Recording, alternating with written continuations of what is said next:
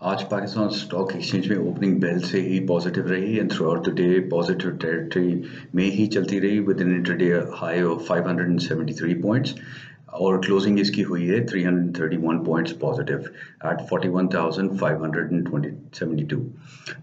इसमें बेसिकली सुबह सुबह ये कल की कंटिन्यूएशन थी, मोमेंटम था जो आज एक्सपेक्ट कर रहे थे, लेकिन रेकमेंड हमने प्रॉफिट टेकिंग का किया था। इसमें ओपनिंग बेल से ही वही जो सर्कुलर डेट रिलेटेड जितने भी स्टॉक्स हैं वो ऊपर की तरफ मूवमेंट उन्होंने दिखाई थी। इसमें सबसे पहले तो OGDC अपर लॉक पे ही खुला एंड इसमें टोटल वॉल्यूम क्लोजिंग भी आज अपर लॉक पे ही हुई। इसमें टोटल वॉल्यूम 16 मिलियन शेयर्स की हुई। PPL में हाईएस्ट वॉल्यूम हमने देखी आज after very long time, 31 million shares above trade हुए हैं आज PPL में। उसके अलावा सोई नॉर्थ में हमने एक्टिविटी देखी, अच्छी वॉल्यूम देखी, एक पॉइंट पे अपर लॉक भी हिट किया during the day, even though closing उसकी positive trading but slightly downwards हुई from the intraday high. TRG कुछ न्यू एडिशंस आए हैं इस पर new editions apart from हबको, PPL and OGDC जो हमने मोमेंटम गैदरिंग देखी थी पिछले हफ्ते से उसकी कंटिन्यूटी रही, बट एडिशंस आए हैं। थोड़ा सा फार्मास्यूटिकल सेक्टर फोकस में आया है और थोड़ा सा IT सेक्टर में लीड किया सिस्टम्स लिमिटेड ने, जिसमें 1.7 मिलियन शेयर्स आपने देखा after very long time trade हुए and stock closed eight 5.44% positive. उसके अलावा जो IT सेक्टर में था आपने एक्टिविटी थोड़ी इंक्रीज नेट सोल में देखी, but even more than that TRG जो है आखिरी एक घंटे में इट मैनेज टू क्लोज तो नहीं कहूँगा but manage to close in on the upper lock, even though उसकी क्लोजिंग थोड़ी सी स्लाइटली मतलब अपर लॉक से नीचे हुई है 119 रुपीज़ के आसपास, but it close in the positive territory of approximately 3.4%।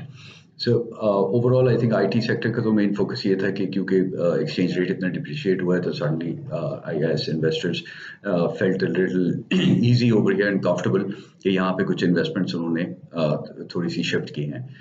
बाकी फार्मास्यूटिकल भी ये था कि काफ़ी अरसे से गवर्नमेंट ने इजाज़त नहीं दी थी इनको प्राइसेस इंक्रीज करने की, और फार्मास्यूटिकल कंपनीज ने एसोसिएशन ने एक्चुअली कहा है गवर्नमेंट को कि there may be a possibility that lot of these companies need to shut down in case price increase नहीं करने देते।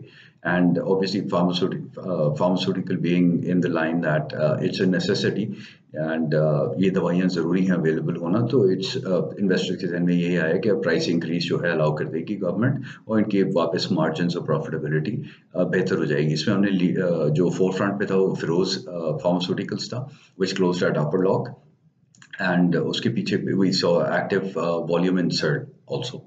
KTML डिड कंटिन्यूएशन, KTML में 2.5% पॉजिटिव क्लोजिंग हुई है उसकी, ये बायबैक की क्योंकि कल न्यूज़ आई थी तो उसकी कंटिन्यूएशन थोड़ी रही है। उम्मीद है कि आने वाले दिनों में भी KTML में कंटिन्यूएशन रहेगी।